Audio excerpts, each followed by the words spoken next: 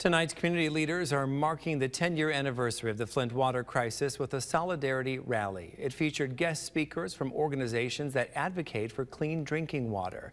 Trey Harris spent the evening in Flint and shows us how looking back on the decade is further fueling their mission going forward.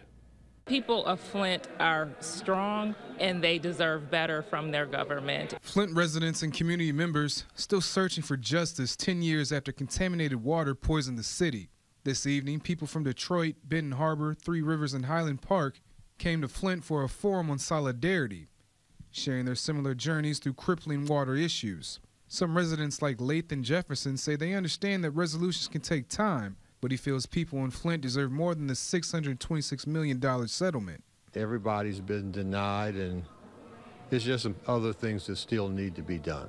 In the decade since the start of the water crisis, residents have endured failed prosecutions and experienced extended waits for getting lead service lines replaced. Reflecting on the crisis, former public health advisor Pamela Pugh says it's unfortunate that residents are still fighting to have their voices heard. 10 years later, there are things still yet undone, like pipes that need to be replaced, interior home fixtures that need to be replaced, that lawsuits have not been resolved, and that there were no criminal charges. Organizers say they intended the forum to reignite the movement to bring justice to Flint residents. We're Flintstones. We fight. We don't like injustice.